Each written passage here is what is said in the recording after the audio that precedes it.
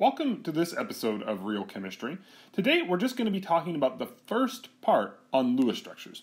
Lewis structures are a way to draw molecules, and they can start out as very simple and work towards pretty complicated. So we're going to build up over several videos, writing simple Lewis structures to then more complicated Lewis structures. And in this first video, we're just going to go over the rules that you have for a Lewis structure. So this is basically just an introduction. We're not going to actually draw the Lewis structure. We're going to talk about what you need to be looking for when you do draw Lewis structures. And that's really important as a foundation for doing these well.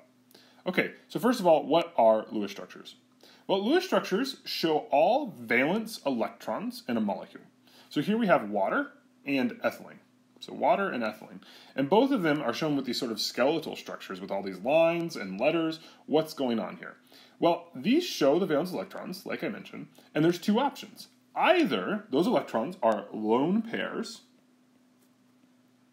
that's electrons that are on a single atom. So, for example, if I look at water around oxygen, those two dots there are a lone pair. And they're hanging out just on that oxygen. They're not shared. So that's the difference between a lone pair and our other category, which is a bonding pair, or just bonding electrons. Bonding electrons are shared. So we could summarize lone pairs as unshared, and we could summarize bonding as shared. Some of our electrons are shared and some are not. So where are bonds? Well, bonds are those sticks you see, and this is a bond. Those are two electrons. So every line you see is two electrons. Here, these are bonding electrons. You see two lines, that's what's called a double bond. That means there's actually 4 electrons there. So 2 lines, 4 total electrons.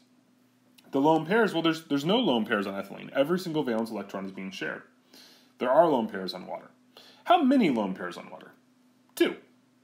There's 1 lone pair, and there's 2 lone pairs. So we can count lone pairs, and we always recognize them as the dots that are hanging out around an atom, and they're unshared. And we can also count our bonding electrons. So for example, how many bonding electrons are there around this carbon? Well, there's 1, 2 electrons there, 3, 4, 5, 6 electrons there, because a double bond has 4 electrons, and then 7, 8 if we include that. So around that carbon there are 8 electrons. We'll see that's actually pretty common. Okay, so those are the 2 different options for what our valence electrons are doing. All right, let's take a look at an example. Our whole goal in Lewis structure problems is going to be to start with something like this. We'll have a H, a C, and an N. We'll have a number of different elements and how many there are, and we want to draw what that molecule looks like. First of all, that's crazy that you can just, from looking at the elements involved in a molecule, think about it and tell me what the molecule actually looks like. So eventually you'll be able to go from HCN, and you'll know, hey, it actually has to look like that. And what we're going to do is we're going to use this HCN molecule to go through all the rules for our Lewis structures. Okay, rule 1, the total valence electrons have to match. So, valence electrons come from my hydrogen, from my carbon, and from my nitrogen. And those are the only electrons I can have distributed in my valence and my Lewis structure, because remember, Lewis structures just show valence electrons. You can count your valence electrons with the periodic table. If you're not familiar with this, check out my other video on valence electrons.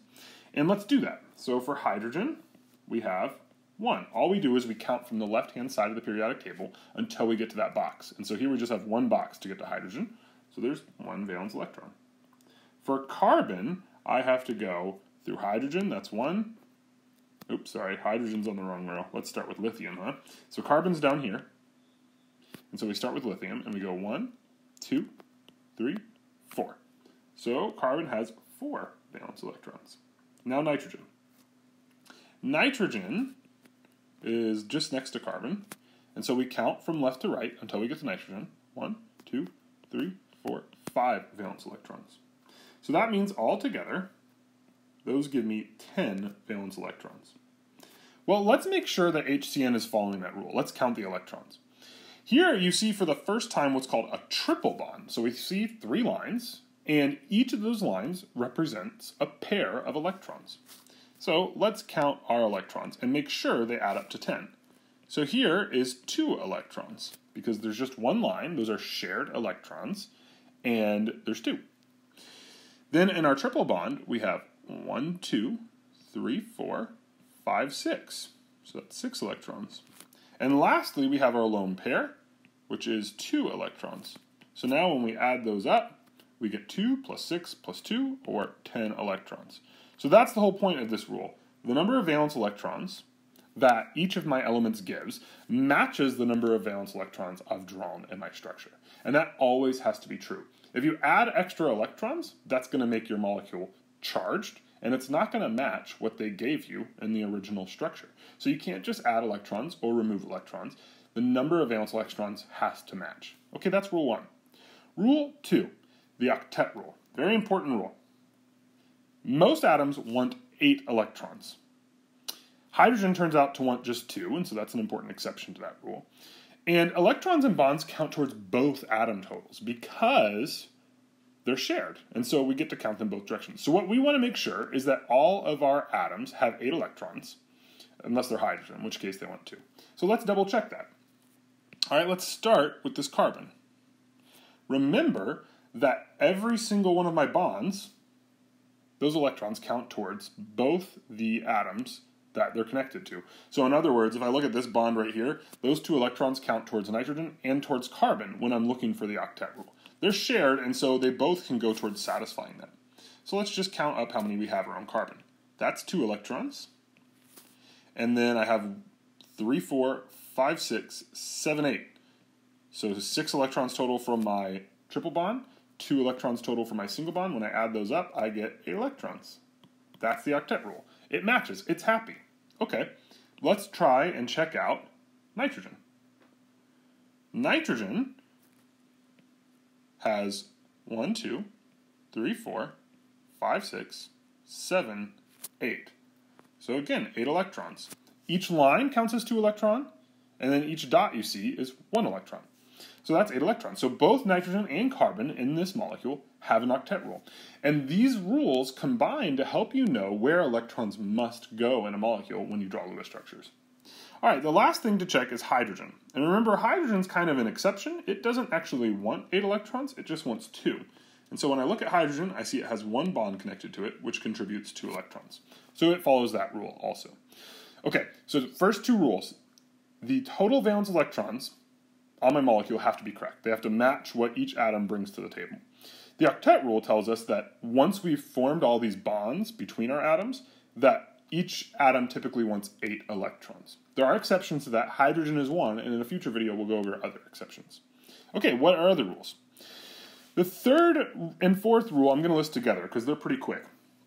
One is that hydrogen always comes on the end. We call that terminal. And that's actually because they can only have 1 bond because they only want 2 electrons, so they're always going to be at the end. Now, one key question you'll have when you're drawing a Lewis structure is what should I put at the center, right? So I see HCN. Well, I could put carbon at the center or nitrogen at the center. The correct structure has carbon at the center. Why is that? Well, the rule here is that elements to the left on the periodic table are in the center. So carbon is going to be in the center. So there's a number of reasons for that, which we won't go into, but just know that as you go to the left on the periodic table, the further they are on the left, that's more likely to make them central. Okay, so those are the rules for Lewis structures. In our next video, we'll actually start to draw some simple Lewis structures using those rules. Thanks for watching this episode of Real Chemistry. If you have any questions, leave them below.